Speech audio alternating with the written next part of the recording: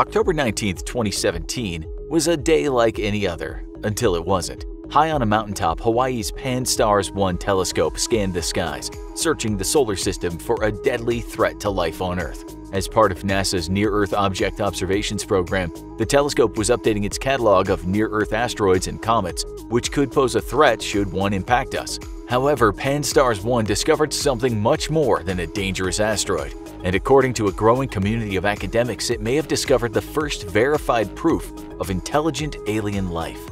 Whizzing by at a breakneck speed of 196,000 miles an hour, Oumuamua's highly elliptical orbit immediately told astronomers they weren't looking at an ordinary comet or asteroid. This was the first confirmed visitor from outside our solar system. As telescopes of all kinds pointed at our interstellar visitor, though, the data only became weirder. Radar showed us that Oumuamua was a very strange object indeed. Up to a quarter-mile long, Oumuamua is 10 times longer than wide, resembling the classic UFO cigar shape, often claimed by witnesses, only on a much more massive scale. To date, no similar natural object has ever been witnessed in space around the Earth, neither comet nor asteroid. As Oumuamua, which in Hawaiian means the scout, sped out of our solar system, however, scientists spotted it doing something no natural object should be doing: accelerating.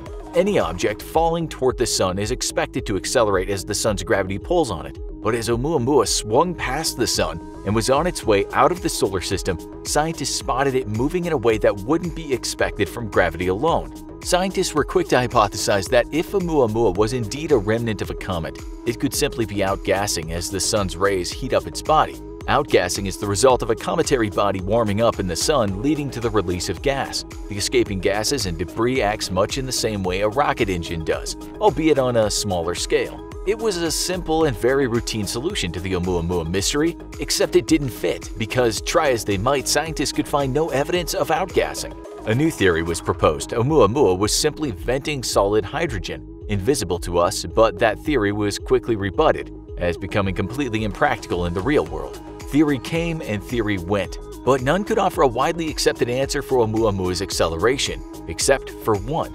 Harvard astronomer Avi Loeb looked at the data and proposed a stunning solution. Oumuamua was an alien ship being propelled by solar sails. The acceleration witnessed by Oumuamua was very slight, but exactly the type of acceleration we'd expect from a very large ship using a massive solar sail. The type of interstellar propulsion method uses extremely thin sheets of material, set either to the front or sides of a spacecraft. The sails work exactly the same way wind sails do here on Earth, only with solar radiation rather than wind. While minuscule, the impact of photons on a solar sail imparts a tiny bit of momentum, which over long spans of time can accelerate a ship to a very respectable fraction of the speed of light. The best part is that unlike regular rockets, you don't have to carry the weight of fuel with you, and as long as you can dip near a star, you'll never run out of fuel. Solar sails aren't the fastest means of interstellar propulsion humanity has theorized, but they are extremely efficient. It'll take Oumuamua about 11,000 years to travel 1 light-year as it speeds away from us and toward the Pegasus constellation, and while that sounds like a very long time, the truth is that for an intergalactic civilization, those sorts of timescales are irrelevant. While not likely a research ship of any kind, as manned ships would want to move faster than Oumuamua, it could have very well been an automated cargo craft dipping into our solar system for a speed boost as it slingshotted past our sun. There is one problem with this though, and that's the fact that Oumuamua was believed to be tumbling on more than one axis, which wouldn't make much sense for a functional alien ship. However, a derelict or destroyed ship, or perhaps simply a piece of massive alien debris, could easily be spinning on multiple axes the way Oumuamua was. We may possibly have just witnessed the alien equivalent of the Titanic zipping past our solar system, with its deployed solar sail still propelling it on a never-ending journey through the galaxy. The alien theory seems out there, but the shape of Oumuamua itself does lend for some credibility. It just so happens that Oumuamua is not only an extremely unusual shape for a natural comet or asteroid, in fact none like it have ever been observed, but that its skinny, elongated body is perfect for traveling through the cosmos at high speeds. When you're moving at a fraction of the speed of light, even as our own technology today would allow us to accomplish on long interstellar voyages, running into a speck of dust would release energy equivalent to a small nuclear explosion. The best way to avoid strikes like this is to create the main body of your ship, where your inhabitants and equipment is stored, skinny and very long, reducing the forward-facing profile of the ship. You would then protect the ship with an extremely hard nose cone, which would ablate away as you traveled through space. Other observations, however, reveal that Oumuamua may have instead been shaped like a very large, very flat pancake, which makes the case for a light sail even stronger. The shape is certainly well outside the bounds of nature, though sadly Oumuamua's tumbling and extreme distance from Earth made it difficult to get accurate data. What's even more curious is that Oumuamua seemed to pass through the Goldilocks zone of the Sun, or the area where liquid water and thus life is possible. At its closest, Oumuamua came within 15 million miles of Earth, or about 63 times the distance of Earth to the Moon.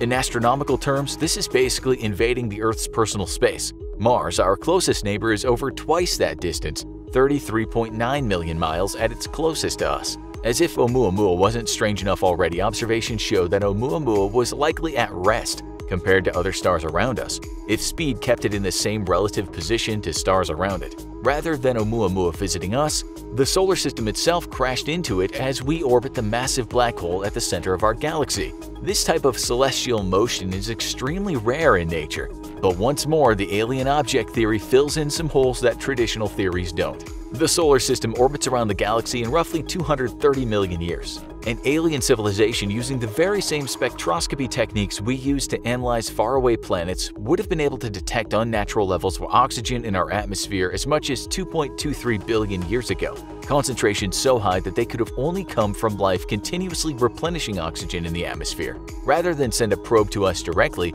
aliens could have simply left one in our path for us to run into eventually, especially if they wanted to gather information about us in a stealthy manner, without giving away obvious signs of this probe having working technology aboard. Or Oumuamua may simply be one of millions of similar probes scattered across the galaxy, collecting data automatically as solar systems run into them and send it back home.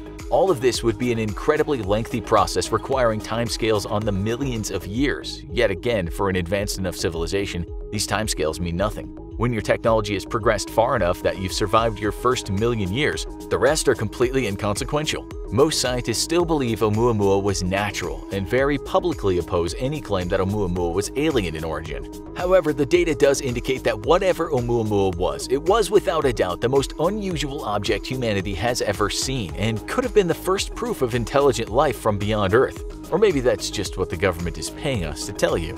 Just kidding. Though that is what we would say if we were secretly run by the government, isn't it? Now go watch actual military audio recording of alien encounter, or click this other video instead.